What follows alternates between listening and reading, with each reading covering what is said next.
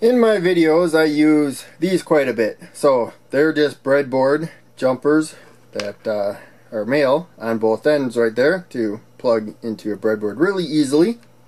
And then I just crimped these alligator clips. So I just used pliers, these pliers right there, to crimp it down. So probably not the best way to do this, but it's worked pretty good. They're holding pretty good. The plastic's just sliding forward there, and then I can just clip those.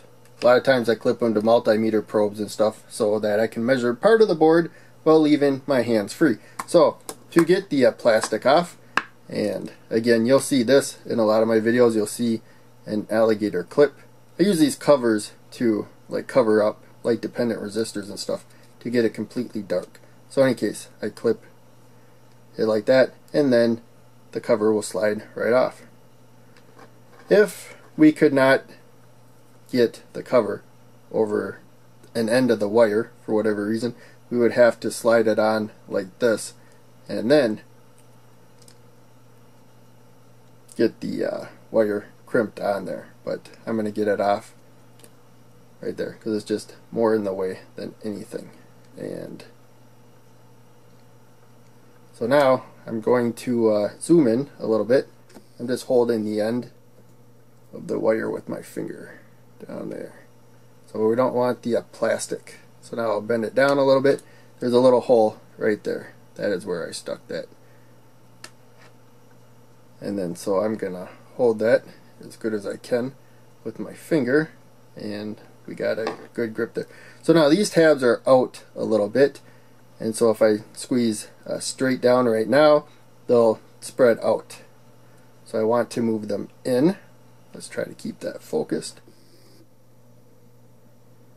So there's a little tab there. Hopefully you can see it. But in case, going to the side, but I'm not squeezing yet. I'm twisting it. So that the one tab on the end, hopefully you can see that. Let's just do it this way. Squeeze them together as close as we can. There we go. That's working much better. Much easier to see.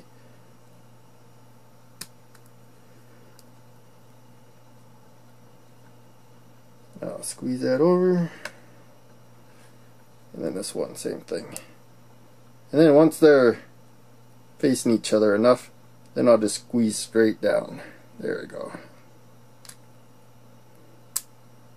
So now I'm just going straight down on the two of them,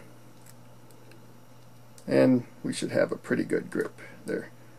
So with these other ones, instead of bending the metal back, which looks like it'd be pretty tricky, I just flattened it best I could. Let's try that way. There we go.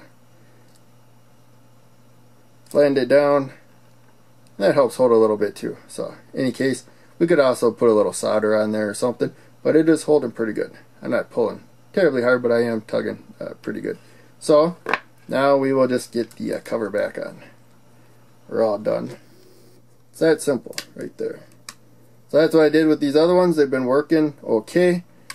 If it was something crucial, you know, I would do a better job and I would solder it. But for just prototyping and stuff, it's been working fine. Haven't really had any problems right there. So that's it for what I did to make these. So hope you enjoyed. Make sure you check out one of the other videos that I posted on the screen. Click like, subscribe, the bell, all that. Donate Patreon if you can. That helps out the most. I have links down in the description. But just watching videos helps out a ton. Thanks for that. I'll see you in the next video.